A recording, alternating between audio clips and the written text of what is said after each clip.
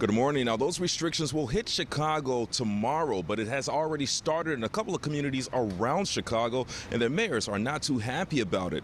But back here in Chicago on Friday, venues will have to say goodbye to indoor dining once again. Establishments will have to shut down by 11 p.m. as well. These are part of the new restrictions put in place by Governor J.B. Pritzker after 3 straight weeks of rising COVID-19 infection rates in the city. According to the Illinois Restaurant Association, 5,000 restaurants have already gone out of business since the pandemic began.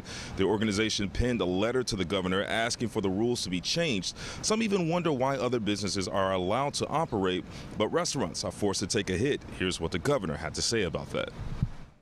Temporarily halting indoor, in-person eating and drinking operations has been best practice, not just here, but around the world.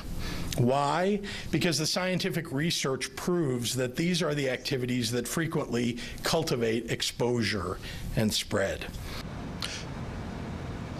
And more suburban mayors are joining together to fight the new restrictions. Libertyville's Mayor Terry Wepler posted a letter to residents on Facebook saying the governor's order is self-serving since he allows customers to go into restaurants with gambling machines and gamble since the state gets 30% of gambling money. Now, he plans to not enforce the new restrictions. He's joining with Aurora, Itasca, as well as Orland Park. For now, we're live in the West Loop. I'm Glenn Marshall, WGN News.